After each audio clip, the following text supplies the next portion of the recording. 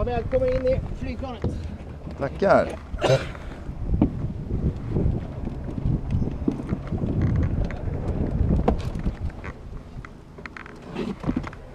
Och då ska du få den här kudden som vi pratade om. Ja, okej. Lyfta lite. Så kommer upp en bit. Så. Och då Just kan det, blir lite bättre. Precis. Koll där, ja. Då kan du ställa in stolen. Och under dynan här så har du en spak som högst upp under dynan precis. Kan gå lite längre fram. Så där blir det bra. Så det? Ja. Precis. Ja, det känns. Och då kan vi då ta bältet. Då har du bältet ut på högersidan där. Ja. Det är en klassiskt bälte. Precis. Gammal klassiker. Ja. Och som sagt, då har vi nosläget. Vi tittar på vita nosen då och försöker avgöra om man stiger eller sjunker. Små korrigeringar. Du kan känna lite hur du tycker att det känns. Ja, just det.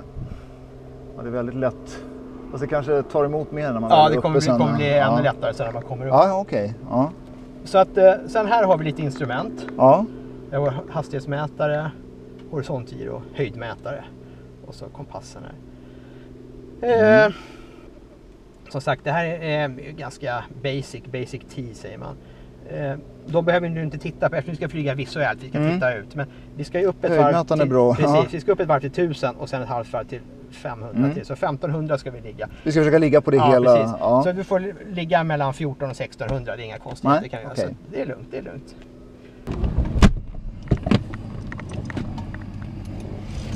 Ja. Vi tar på slurarna igen så startar vi igång maskinen här. Okej.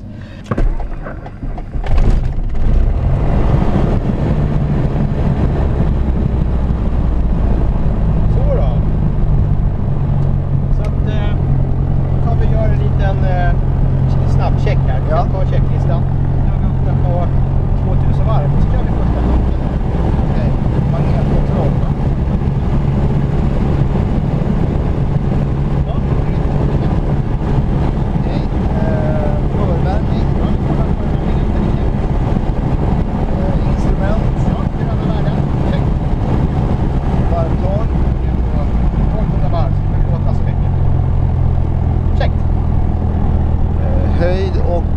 Ja, då har vi trimmen här, Stefan som vi pratade om. Den är neutral där, den är checkt. Ja. Klaff. Då kollar vi klaffen. Du kan kolla på högervingen där då. Där är max klaff när vi landar sen. Och där är vi tillbaka på checkt. Ja. Okej, punkt 7, rodren. Kontroll av rodren. Att vi kan göra fulla utslag. Oftast att knäna tar i vägen, men bara att du känner att man kan göra fulla utslag. Ja. Okej, bränslekran. Ja, vi kör på vänster tank. Kört en på den, kan man köra 5 på varje utan problem. Checkt. Okej, bränslepump. Bränslepump till där. Checkt. Ja. Blandning. Blandningen är rik. Checkt. Gyron. Ja, kontroll av gyron för 90 grader PPSen. Ja. Dörren. Dörren är låst. Checkt. Ja. Kollisionsvarnare. Ja, det är en sån här liten saftblandare som sitter och blinkar i stjärten där. Aha, okej. Det är bara ett... Okay. Ja, precis. Bara en lampa. Checkt. Autopilot. Det är du, Stefan. Du vilar i form. Du kommer igång när vi kommer upp där sen. Ja, okej. Nödchecklista. Det händer någonting med flygplan till luften så trimmar man det till 75 knop. Och sen hittar man en lämplig bana någonstans. Golfbana eller någonting till exempel. Ja. Och sen har vi nödchecklistan är förvärmning, fuel pump, landning i, snabbsomblås, skifta magneter och sen skifta tank. Bra, checklist completed. Så då sticker vi iväg. Ja. Och när man rullar på marken, då är de gula linjerna man ska följa här.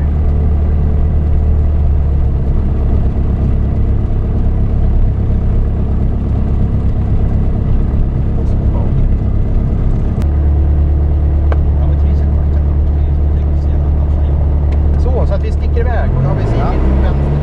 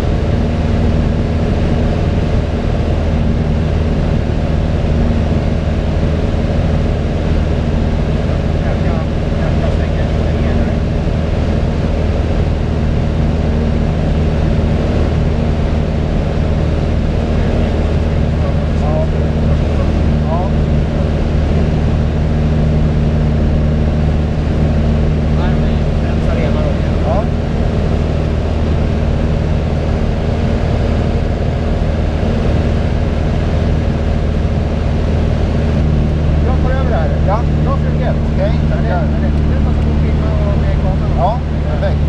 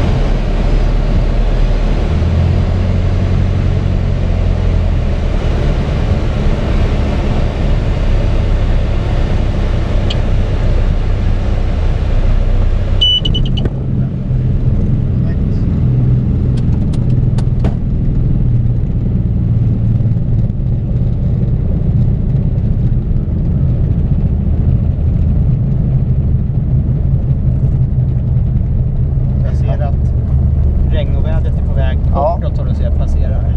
Slapp det var skönt. Precis.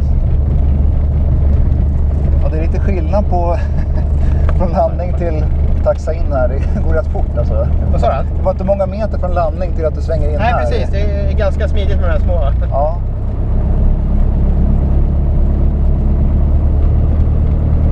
Så gjorde du riktigt bra. Ja, tackar. Det var trevligt. Ja. Det kändes hyfsat under kontroll tycker jag. Ja, absolut. Du gjorde mycket bra de här små rörelserna som du ser. Och att man hänger med verkligen i rörelserna. Ja, det gäller... Jag förstår, man måste slappna av och samtidigt måste du hela tiden vara alert. Precis. Det är en speciell kombination. Visst är det så.